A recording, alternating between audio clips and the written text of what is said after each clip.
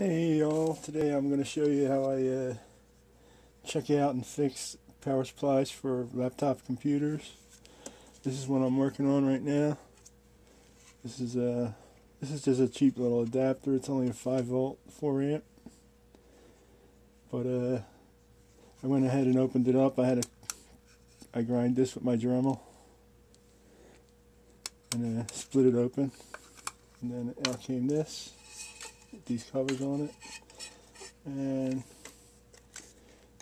after further looking you can see that I had a burnt spot, and after further tracking that down I tracked it to this transistor. So I've gone ahead and unsoldered it, desoldered it from the board, and now I'm going to see if I can find a new transistor for it. I got this old power supply here, and this transistor here down here on the supply side looks like a match to me. So I'm going to go ahead and get that off of there. And then what we're going to do is solder it in, put it all back together, and see if it works. So let's do that. Okay, well I went and desoldered this transistor from this power supply here. And I'm going to go ahead and solder it in. Is it the right one? I'm not sure. I'm going to try it out anyway.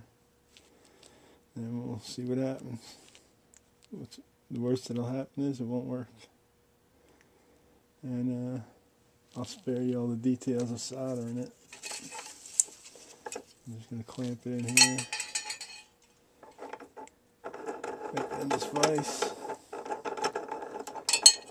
Hold it for me.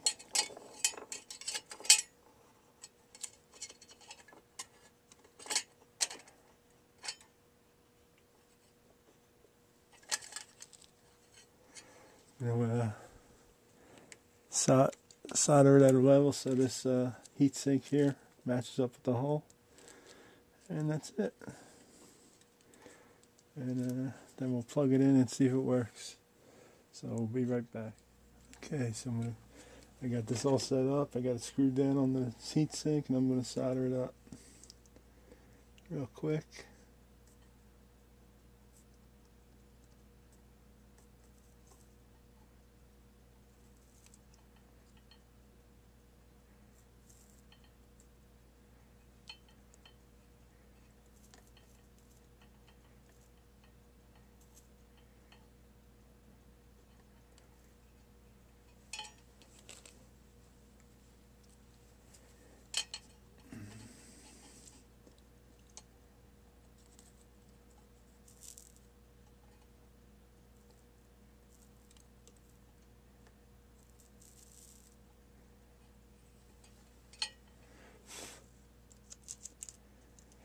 Looks good.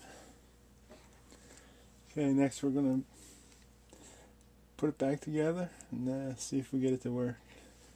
And we'll be right back again. Well, here goes the moment of truth. I just plugged it in. And we're going to set our heater here and see if we got anything. So far, nothing's burning. Fuse didn't pop. Maybe we got something here.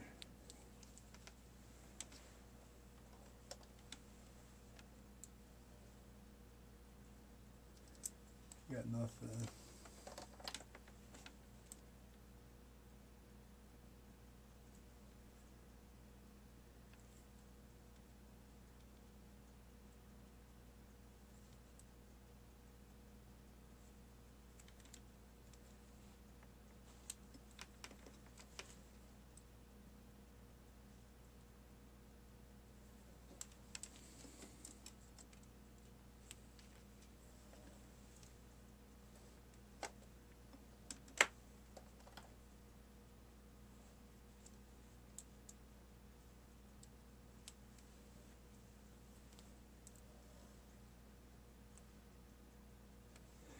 Got nothing.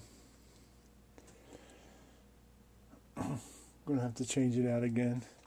Well, that was a bust. And I'm not gonna continue to try to fix this. This is a cheap power supply. I'm just going to save the cord off it. Save this cord. And maybe I could use it on the next one I try to fix. But this is a fail. So, thanks for watching. And if you have any suggestions and you'd like to see something get fixed, leave a comment. And thanks for watching.